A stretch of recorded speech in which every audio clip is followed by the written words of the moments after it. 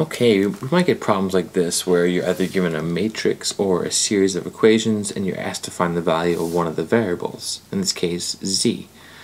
So this is basically a matrix type problem on the Praxis, right? This is the Praxis 0061 math content test. So here you want to find a reduced row echelon form, which basically says a matrix where in the end you'll have these ones here for each variable, and then by every leading one in a row, so the one furthest to the left, above it and below it there'll be zeros.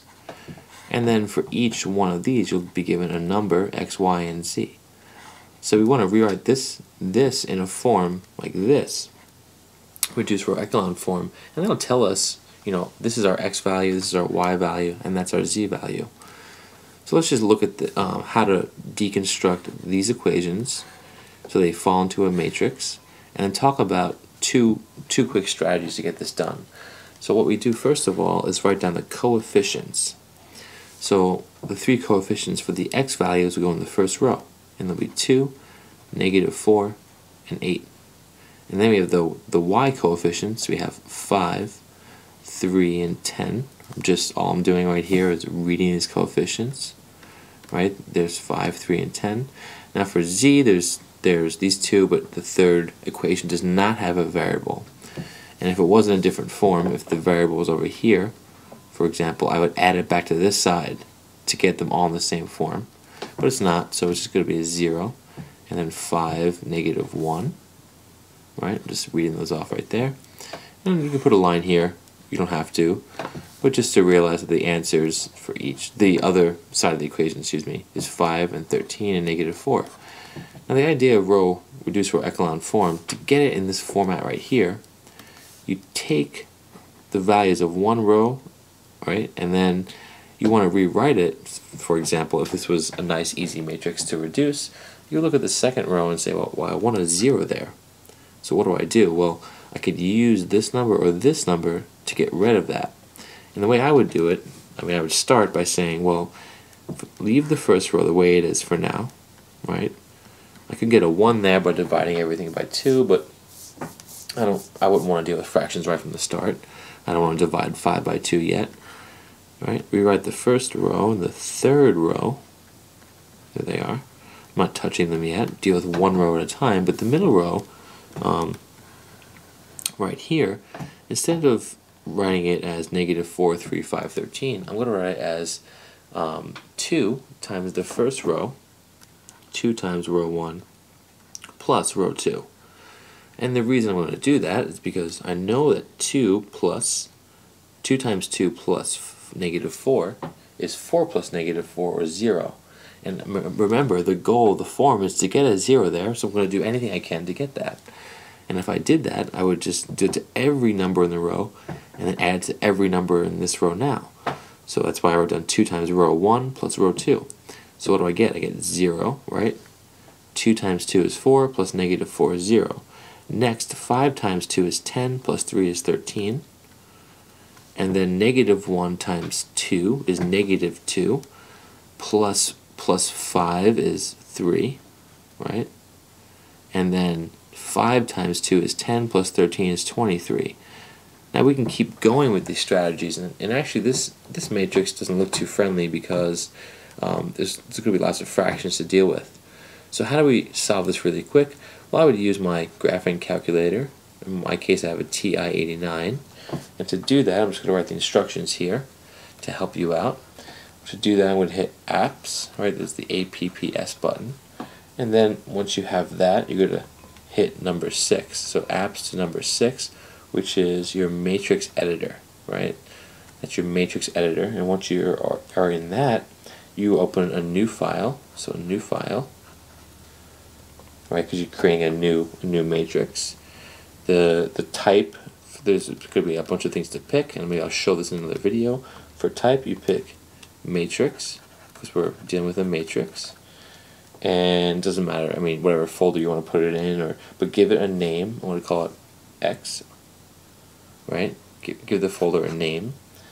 and then you tell the dimensions. So here, when we're telling it dimensions, you also count the answers, the values on this side. So there are 4 full rows and 3 columns. And then, I mean, like on these calculators, it's great, especially with the test in terms of our time limit. We're just able to plug these values in, and then we're done, right? It's amazing. So once you plug all this into a matrix, you look for the command. It's under second math, right? After you enter the matrix in, second math, the command says RREF, reduced row echelon form, or if we just want reduced echelon form, look for that command right there. So all that, saying all of this, once you plug all this into the calculator, you can easily find the value of z. And what it'll actually do is display the matrix just like this, but instead of x, y, and z, it'll display the 3 numbers. So once you plug all that into the calculator, it'll display for us the reduced row echelon form. I'm just going to write that in here so you can check it for yourself. And if you want to actually go through the reduced row echelon form process, you just kind of keep adding different rows of combinations until we get something like this.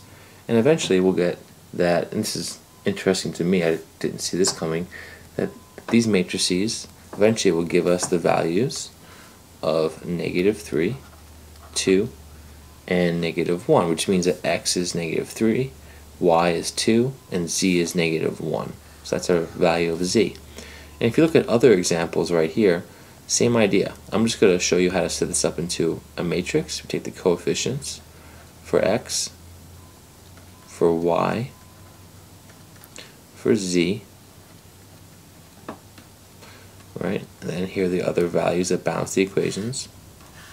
You take this, you plug it into the calculator by doing reduced row echelon form, which again is just 1s with 0s. And if you had another number here like 2, you wouldn't need to have 0s above it. It's just the leading 0s, but in that's not relevant to our case right here, right? And then we have the x, y, z numbers. It's our augmented matrix. So now, I mean, once we plug this into the calculator by hitting apps and matrix editor, you enter the matrix in, they do the reduce row echelon form command. What you would just get as a reference is something like this right here.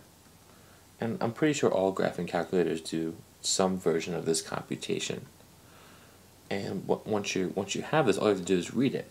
Now, I mean, this is test prep for the Praxis, so I really stress trying to use the calculator to save time, because entering all this in takes a total of maybe 1 or 2 minutes, as opposed to going through these reduction form steps, which could take a long time.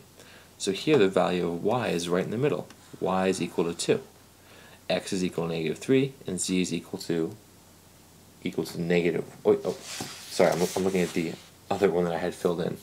Let me go back. I still have that one up. Okay, so this time, when we enter this in the calculator, we get 1, -1, and -2. So here, y is equal to -1. X is equal to 1. And z is equal to -2. Okay, so I hope that helped.